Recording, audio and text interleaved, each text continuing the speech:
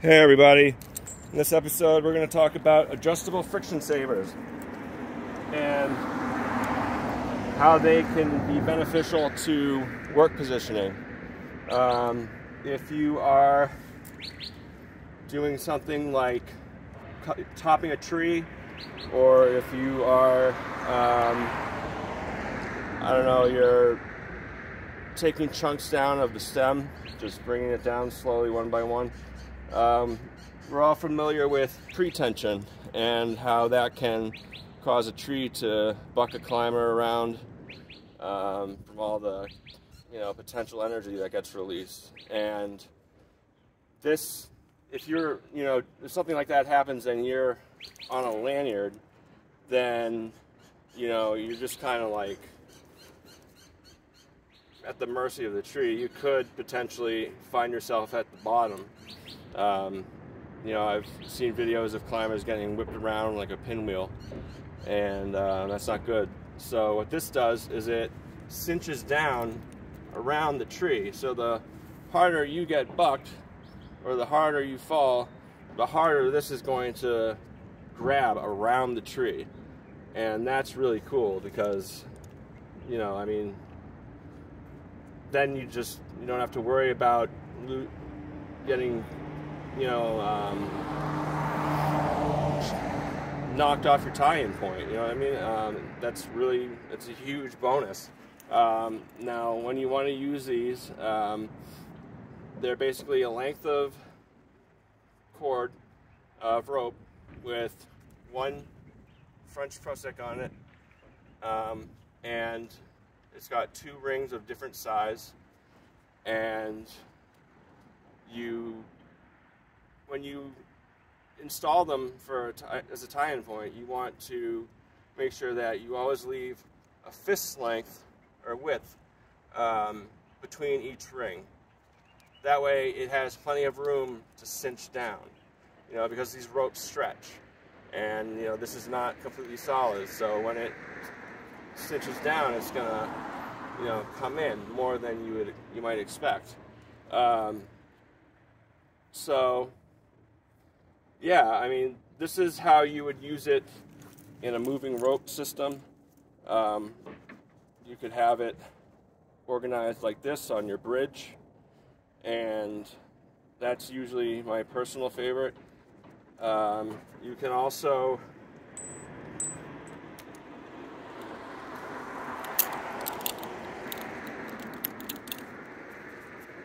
certainly,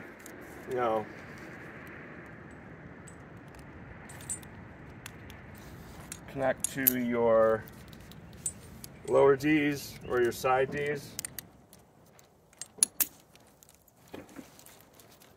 Something like that is acceptable.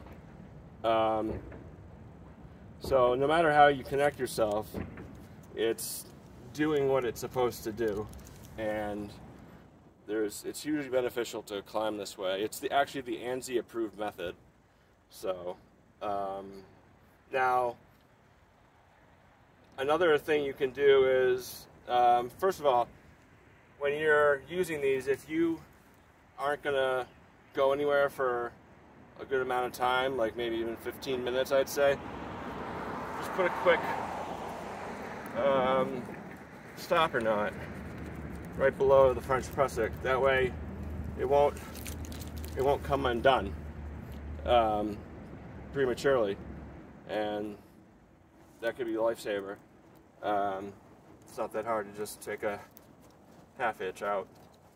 And another thing that you can do is you can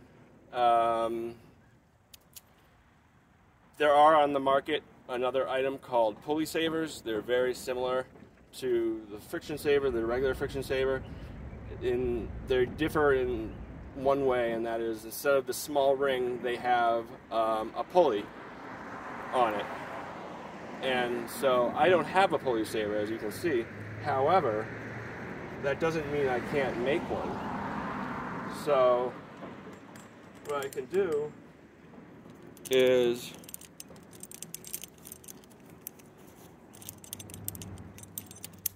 use my Omni block and this notch quickie to basically bring this in below the ring that's there. You don't want it above it. And then I can install this. Oops, got caught in my glove.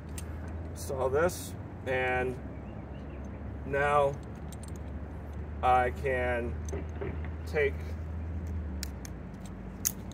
my rope out of the friction saver.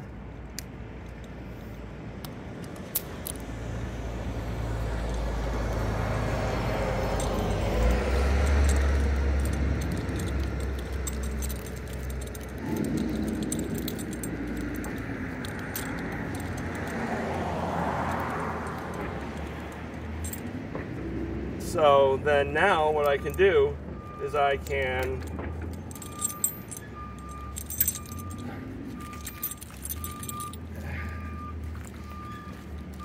install this as a pulley saver simply by opening the pulley,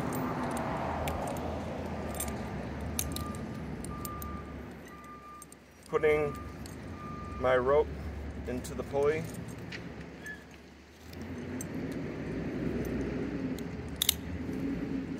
and then feeding the other end through the big hole, adjusting this again so that, you know, there's that separation that you want, about a fist length. And then now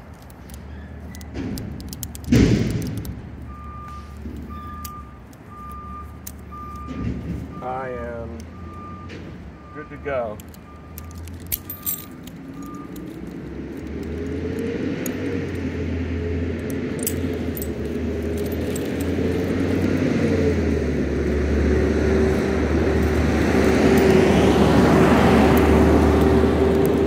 Alright, so there's that.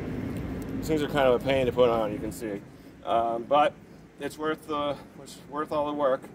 Now you can see this is really not going to be beneficial to anyone if they're just chunking down a tree or if they're, you know, just topping a tree. But if you still have limbs below you, you can do, you know, limb walks like this and have very low friction, you know, situation. And that could be really helpful to someone. And another way that you can use this is you can use it SRS, single rope. And now I have to do another quick changeover, but you'll see it's worth it. So I'm going to take the friction saver down for a minute. You can imagine that one way to do the SRS would be to do it through the small, put the rope through the small ring, and then put the rope through the big ring, and then, you know, I'll show you, you block it. But we're going to pretend that I already showed you that method, that the only difference between the method I'm trying to tell you about is that it went through the ring, the rope, but I'm going to show you how to do it with a pulley. So that way you can learn both and I don't have to do a massive changeover. So,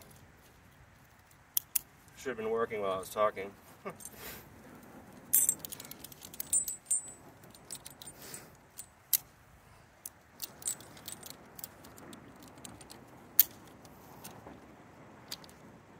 Actually, I'll just...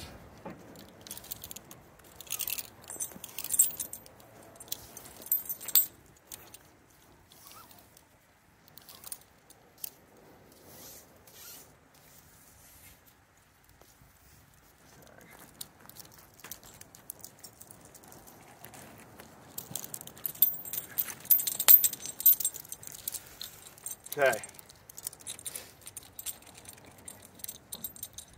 So what I'm going to do is I'm going to put, you can put it through either the small ring or like I'm doing a pulley, and you'll see why I'm doing a pulley in just a second. And then next, bring it through the big ring, adjust it,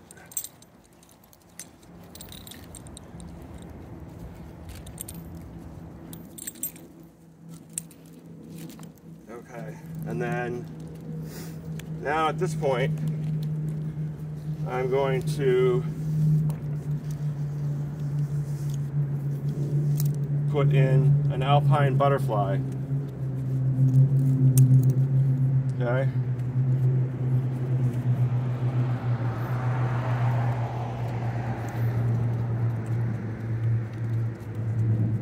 Okay, so I've got the alpine butterfly, and then let it go until it jams into either, depending on whatever you use, if you use the pulley or the ring, just either or.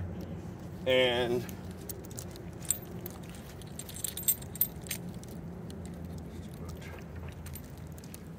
so now that you've done this, you can do it SRS. Of course, you want to clip carabiner through here, and then clip the carabiner to itself. And now that frees me up to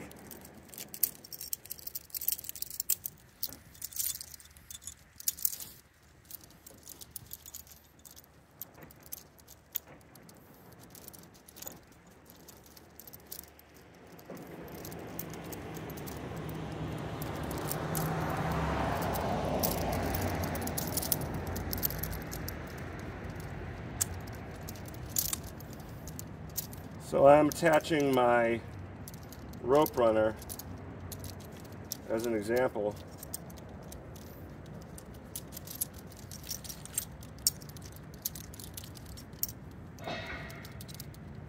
That's the thing about friction savers, if you're not putting your weight into it, it could just easily, you know, come undone.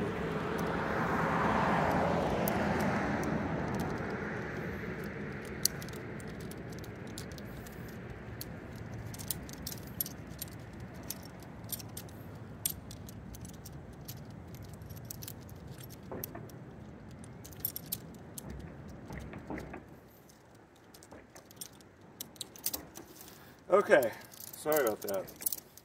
Now, with this setup, I can be on my rope runner and have the two benefits. Now when you're using a system like this with a single rope, you want to make sure you go you want it always at like an angle like that. That way it cinches properly. A double rope, you know, it gets even force from both sides, but with the single rope you want to make sure that you kind of go off to the side. And so yeah, and the benefit of not putting it through the ring and using the cookie and doing the pulley instead is if you were to do a bunch of, you know, redirects, you could easily pull all the rope down because of the mechanical advantage you'd have with the friction saver. That's assuming the friction saver doesn't move when you pull on it, because it's now getting pulled in the opposite direction. So, you know, not a lot of people are going to do this. It's just kind of like a niche idea. I'm just kind of brainstorming here, but for the most part, you're going to want to put the rope through the small ring instead. So yeah, this has been my piece on adjustable cinching friction savers, and I hope you found it useful and insightful. If you like this video, please hit like. If you don't like it, then I'm sorry. I'll do better. And comments are welcome. And yeah, let me abseil down to my stop button on my camera.